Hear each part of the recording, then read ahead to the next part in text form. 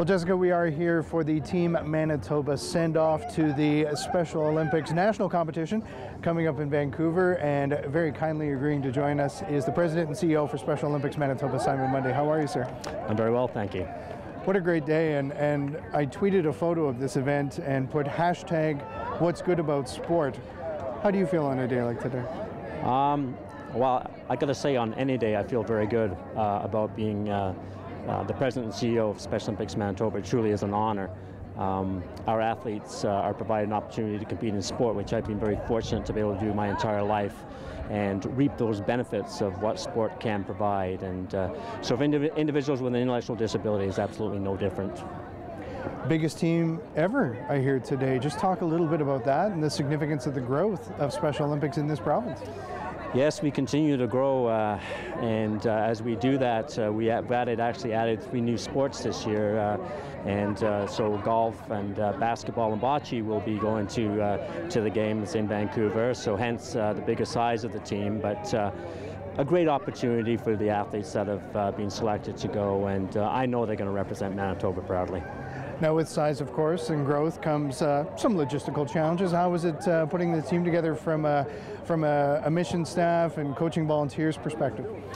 Well, you're absolutely right. It is logistical in nature, but you know, we are very fortunate that we have outstanding coaches, we have outstanding volunteers, and people with great skill sets that we can call on when we need to for events like this. I know that our athletes have been very, very well trained, and I know that the management staff will do an excellent job in Vancouver in ensuring that Manitoba is well looked after. And just talk about the significance too, Simon, of the national competition as compared to provincial or even at the local level, that type of thing. Well, again, it's competition, and I think that as athletes, that's what we all strive for. You know, for some of our athletes, the local, the regional level is what they strive for, and that's where they sort of end. But for those that are a little bit more competitive, provincials, and if they are selected to go forward nationally, and obviously in this particular case, these games will lead up to the World Games in Los Angeles in July of 2015. Sorry, I have to digress for a moment. You can just hear the energy behind us, and you know, anyone who's had any exposure to Special Olympics, it's so infectious, isn't it? You know what keeps me going? The athletes, and I believe that's what we're all here for. And you know, I guess if we're not with them, we're probably here for the wrong reason. But yeah, the energy in this organization and the motivation that's provided to me on a daily basis from our athletes is second to none. I wouldn't trade it for the world. And just quickly now, if you could touch on the new awareness campaign that was launched here as well today.